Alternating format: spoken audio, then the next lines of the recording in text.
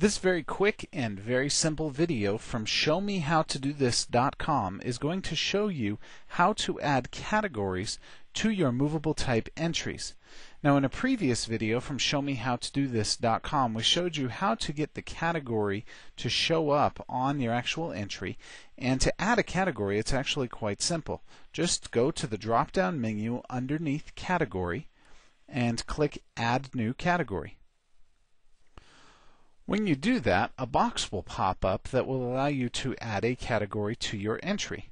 So you can see here I've actually got a bunch of categories from Show Me How to Do This already in here.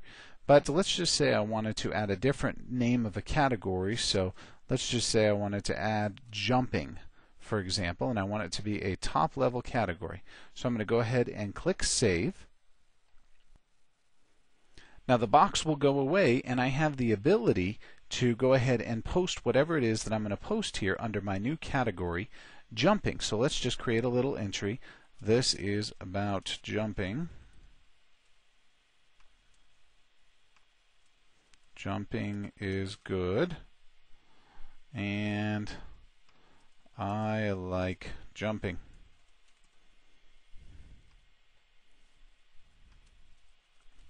Jumping, jump are my tags. So I'm going to go ahead and go ahead and publish this, and I'm going to click Save. It's going to rebuild that entry, and I now have a category called jumping.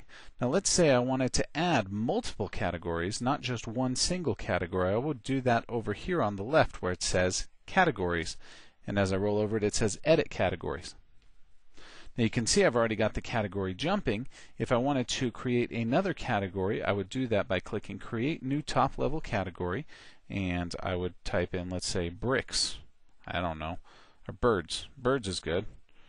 And I want to create that category. And you can create multiple categories right from here inside of the Movable Type publishing platform, and it will actually publish these to your site once you click to rebuild your site.